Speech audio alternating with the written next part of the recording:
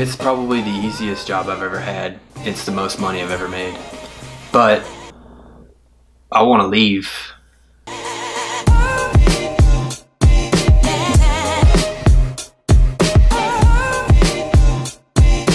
My name is Sean Grenier. I go by Sean G. I'm a tankerman for the maritime industry.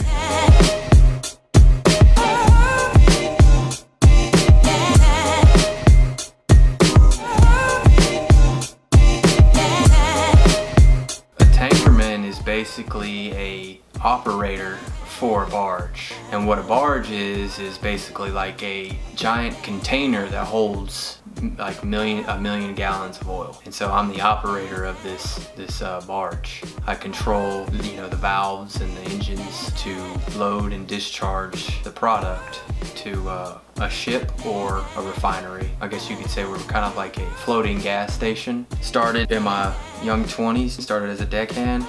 So I don't know if you've been outside today. Holy hell. Another fucking great day.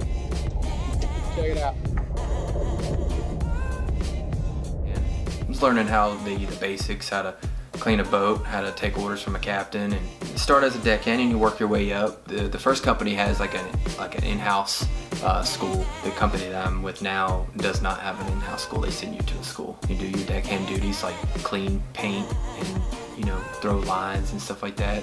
You assist the actual tankerman that's on there. You know, you cook. If you know how to cook. If you don't, you'll learn. Most of the time, you're a deckhand for a little while, and then you move up to a tankerman position. We get paid by the day. It could be anywhere between 100 and I would say 140 to 180 a day for a deckhand, and then I would say probably about 250 to 350 for a tankerman. Above tankerman, then you become a wheelman, which is like a captain. Basically, you drive the boat, and then they make over 100,000 a year, and that's where I'm at. I have the credentials as far as I worked my way up to a captain credentially. In the position that I'm in, I'm still a tankerman. If I stayed, I could probably call the guy right now and say, hey look, I want to move up. And he'd be like, okay. And it wouldn't take long. I've been with this company for a long time, or for a good amount of time, and I would just call him, and you know, he would just move me up to that 100,000 a year, yeah, status, yeah. 14 days on the boat, and then 7 days off the boat. 14 days working, like living on the boat, like you don't go home, so 2 weeks, and then you go home for just 1 week.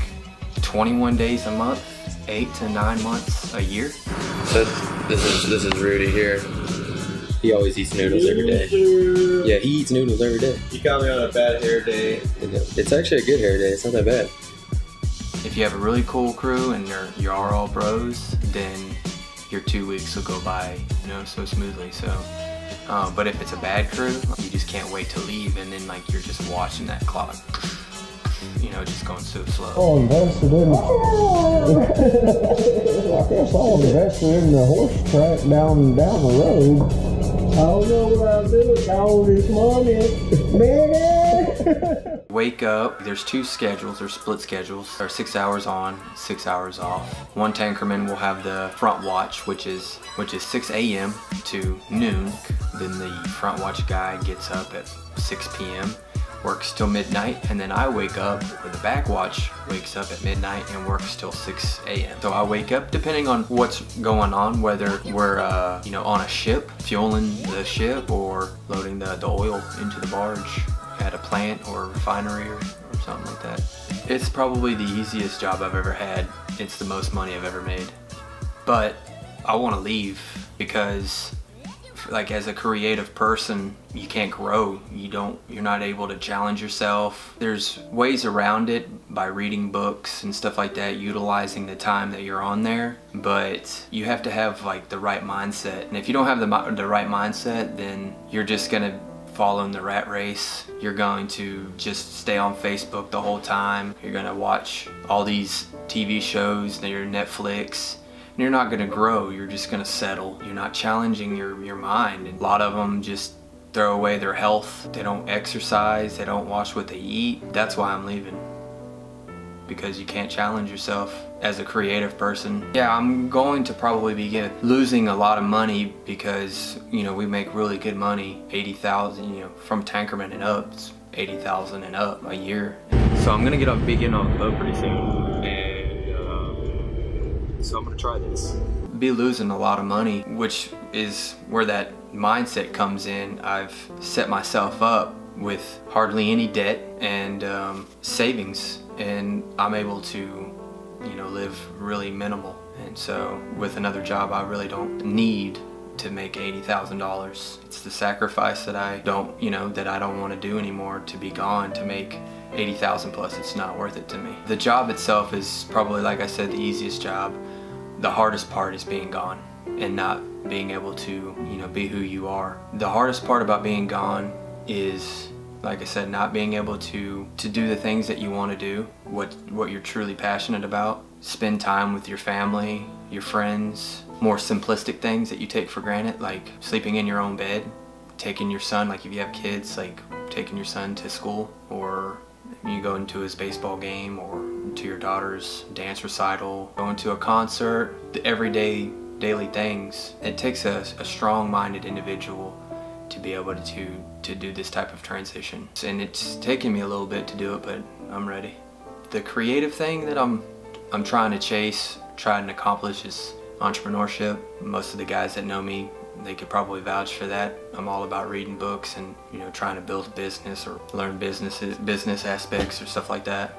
Film, just recently started getting into film real heavy. Photography, it's the freelance, it's the freedom jobs, the freedom careers that I want. To be able to do my own thing is my motto. I do my own thing. Whether it pays me $20,000 a year, I can do it. That's more important to me than to make $80,000 a year and be stuck on a boat. For me, life is relationships with your loved ones and experiencing travel and just living. Staying on that boat, you're not living. You're confined to this small boat that has a bunch of drama. There's money involved, but it's just not worth it to me. If I could give anybody any advice for this industry, I would say there's two parts to it, two feelings about it. You know, I respect it. It's becoming a really respectable career. I've seen it change a lot of people for the good, including me. But it's past who you are in a person. You know, most of the time you're gonna be young getting into this. I would say probably what everybody else would say is save your money and don't throw away any other opportunities, because you're gonna get bored, you're gonna get tired of it. You don't want to just be stuck with no other opportunities. So you're able to get out there and take some online classes. Nowadays you can pretty much learn anything off of YouTube. Software skill on the side, and then if you decide to get off the boats, you have something to fall back on. But you can go out there and experience it, see what it's like, make you some good money, but just don't throw any passion out the window, because that money will just suck it up fast. So nice. Look at this. So fucking crazy.